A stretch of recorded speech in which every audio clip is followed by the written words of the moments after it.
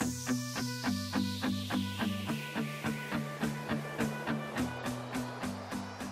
students, welcome to HSC Chemistry and the Organic Chemistry module. This is video number 27 and we're going to be looking at organic acids and bases. This particular outcome is around investigating the differences between an organic acid and an organic base. So we just want to have a look at some of the important functional groups that we've looked at previously and see if there's any way that we can use our knowledge of acids and bases to classify these substances. So organic acid's probably the easiest one to start with because we've looked at these before. So we want to tap into our Bronsted-Lowry definition and also potentially our Lewis definition of acids. So you remember that our Bronsted-Lowry definition is based on acids being proton donors. That is, they have the capacity to donate an H+ ion. And our Lewis definition of acids as being lone pair acceptors. So that is where we find two electrons that are not part of a bond but are part of an atom. So where we find that lone pair of electrons on an atom, somewhere in the molecule, that gives us some indication of whether or not that particular molecule can act as either an acid or a base. So let's have a look at one of the most common ones that we've looked at up until this point, which is acetic or ethanoic acid. Being ethanoic, of course, means that it has two carbons, and these two carbons must include this functional group, which is our acid functional group, the COOH group. Now we know that there is that possibility that this hydrogen here, which is polar bonded to the oxygen through a polar covalent bond, can actually be released from this molecule and therefore as an H+ ion, and that would leave the oxygen behind it with a negative charge. So therefore we would form an ion, an anion in this case, and in fact we would call it the acetate or ethanoate ion.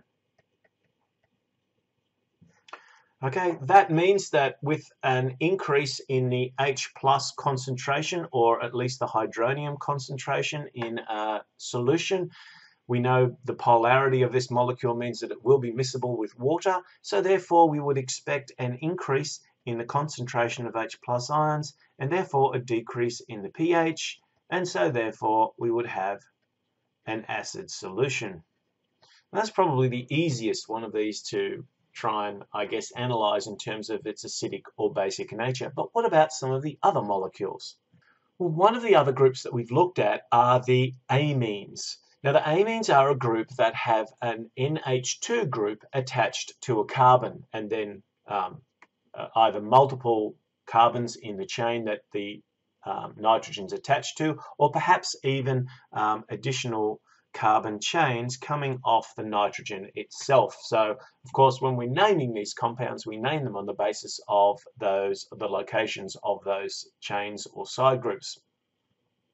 But one of the important things to remember about nitrogen is that nitrogen has 5 electrons in its valence shell. Now 3 of those electrons are bonded, 3 bonding electrons. But what that means is that we have 2 electrons that actually are a lone pair, 2 electrons that don't actually get involved in bonding. So what that of course means is that we have a possibility of attracting something like a proton. So if this is capable of accepting a proton, then it falls within the Bronsted-Lowry definition of a base, but also the fact that it has that lone pair of electrons which could be donated to another species means that it falls into the Lewis definition of a base. It's a Lewis base. What does that look like in practice? Well, what that means is that if it is capable of accepting a proton, then this is the change in the structure that we see as a result of that process occurring.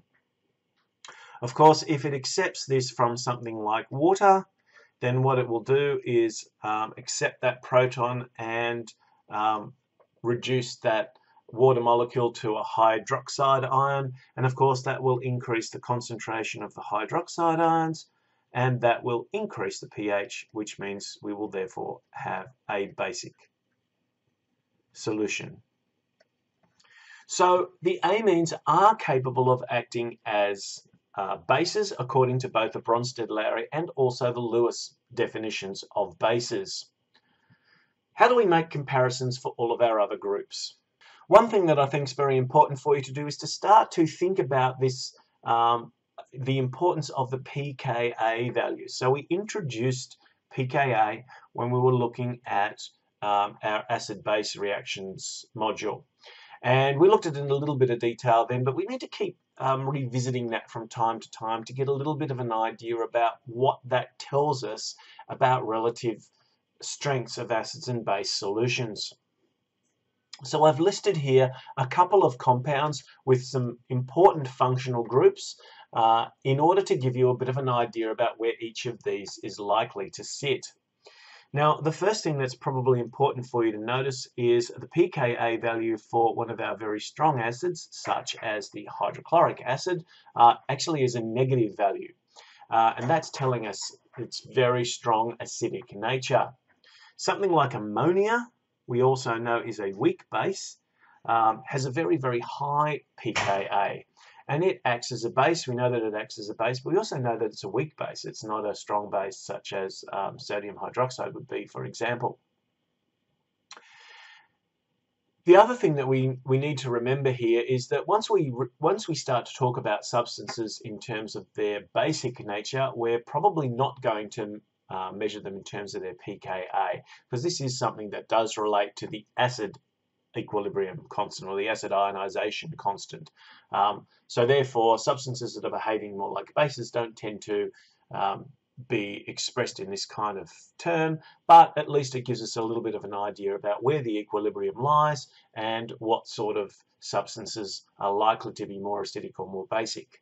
Of most interest, of course, is where water occurs. And we know that water has the capacity to act as both an acid and a base. It's amphiprotic in that sense.